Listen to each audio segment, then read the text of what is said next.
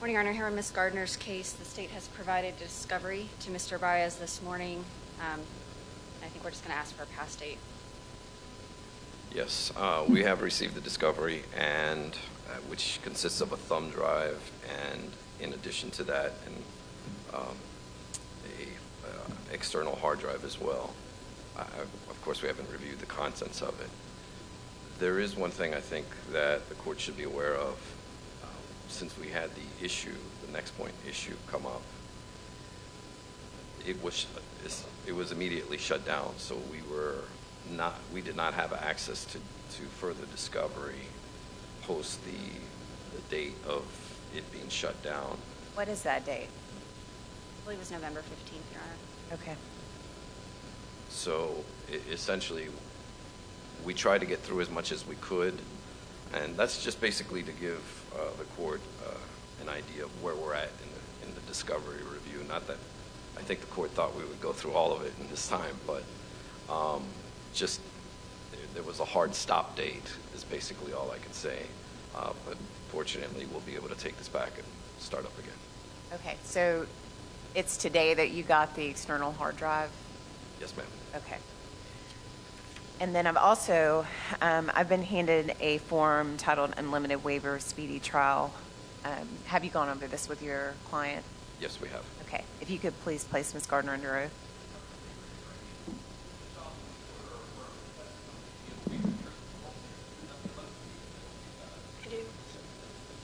I do. All right, thank you. Good morning. Morning. I've been handed a form that's titled Unlimited Waiver of Speedy Trial. Have you gone over this form with your attorney? Yes, Your Honor. Okay, and it has your signature on it. Did you sign it indicating that you have, in fact, gone over this with your lawyer? Yes, Your Honor. The form indicates that you've reviewed both the advantages and disadvantages of waiving speedy trial. Is that true? Yes, Your Honor. Okay, and has anyone threatened you or coerced you to get you to waive speedy trial? No, ma'am. Promised you anything? No, ma'am. Okay. I will find that the waiver of speedy trial is freely and voluntarily entered. I'm signing the form now. Due to some of the amount of discovery and the additional issue in the Fernandez case, my intent is to place this case at the last week of January so that I can have the hearings necessary in the Fernandez case. So we discussed in chambers the February 2nd date. Is that clear for all sides? Yes, Your Honor. Yes. Okay. Then we'll use that date, and I'll come back for a pretrial. So it'll be February 2nd. That's a Friday, 9 a.m., and that's for pretrial. Okay. So anything else we need to take up?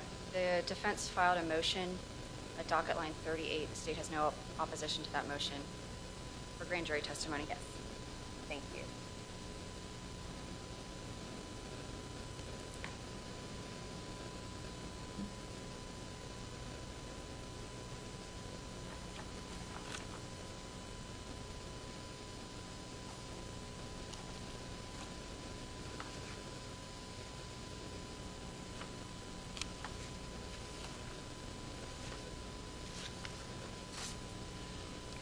All right, based on the motion and it's unopposed, the court is going to sign the order granting the defendant's motion to disclose grand jury testimony.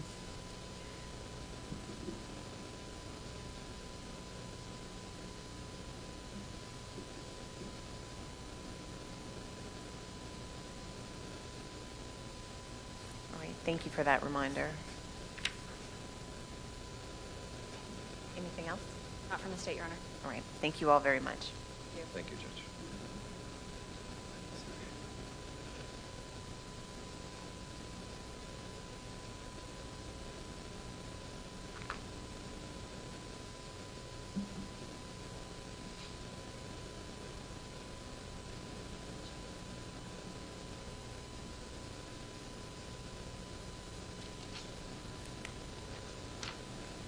Number 9, Mario Fernandez-Saldana. Good morning, Your Honor. Good morning. My name is Jesse Dreiser. I represent Mr. Fernandez. I'm here with my co-counsel, Mr. Hill, and lead death penalty counsel, Mr. Tassoni.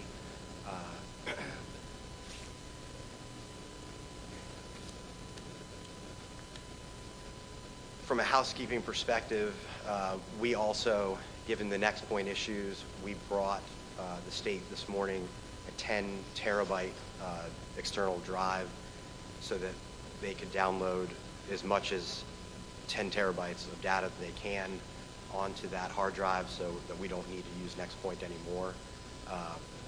We have downloaded some discovery, so it's not as if we've been in a total standstill since the filing of our motion, which shut down NextPoint. But I don't know how long that will take for them to get everything uploaded onto that, but I assume in short order. In addition, they did hand us a thumb drive of ATF records this morning, which we haven't reviewed, but it was given to us prior to court this morning. And then in addition, I believe there's a number of terabytes of poll camera footage that was downloaded onto an external hard drive that I believe, if I understood the state correctly, took like a month to download onto this external. So it was handed to Mr. Baez and myself and both of our teams, and with the idea of review it, trade it off, figure out a way to download it. And Mr. Baez and I agreed that we would do that. I have it in my possession now, and I'll try to figure out a way to get him a copy or just hand that over to him in short whenever we've had a chance to review it. Okay. And then the defense has, on Mr. Fernandez's behalf, filed a motion to disqualify the 4th Judicial Circuit, Office of the State Attorney, related to some matters on that next point, correct? Yes, ma'am, we have. All right. We've and then received the state's response as well. the state has recently filed, which this court has reviewed, the defense motion in addition to the state's response to that motion. And if you all, my understanding is there is an agreement related to a number of the emails that the state is conceding that that would be attorney-client privilege. Yes, Your Honor. In our written response and conversations with Mr. Dreiser and Your Honor in chambers, there are emails he's referenced. We concede those are attorney-client privileged emails. The state has not reviewed them. Law enforcement has not reviewed them. I provided Mr. Dreiser this morning with reports from NextPoint showing that those emails were never read, opened, or accessed by anyone from the state attorney's office or law enforcement. Additionally, I provided him a report from the Jacksonville Sheriff's Office Computer Forensics Investigation Unit. They did a forensic examination of the Jacksonville Beach Police Department computer.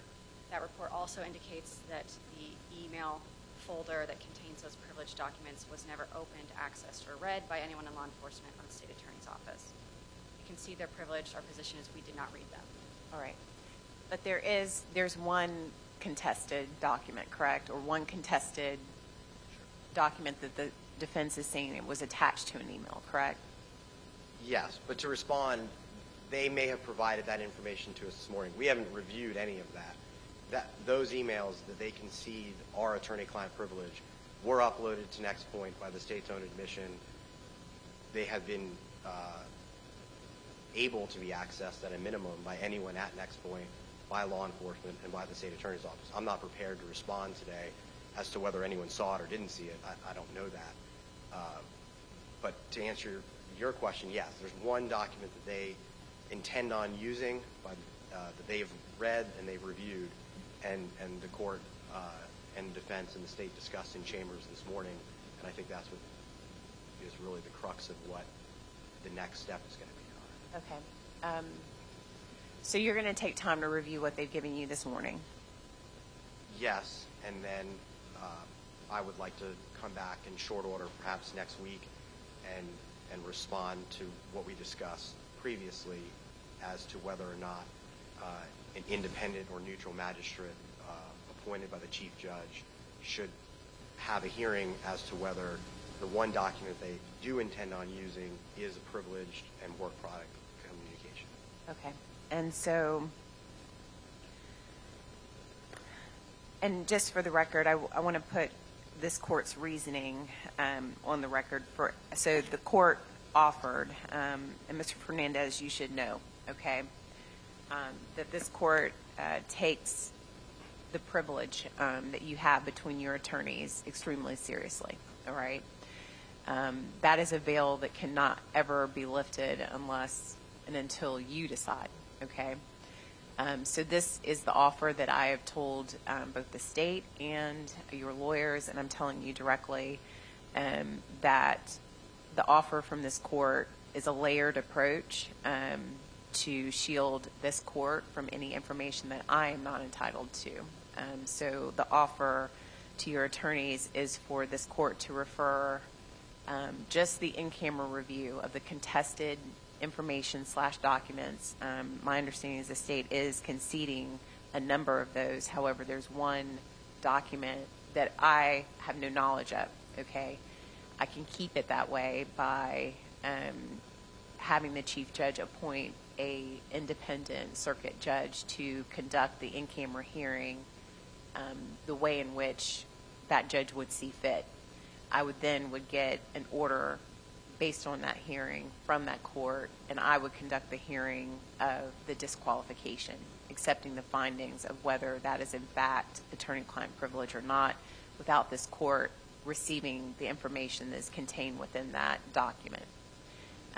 Therefore, shielding this court from any potential of information that I'm not entitled to.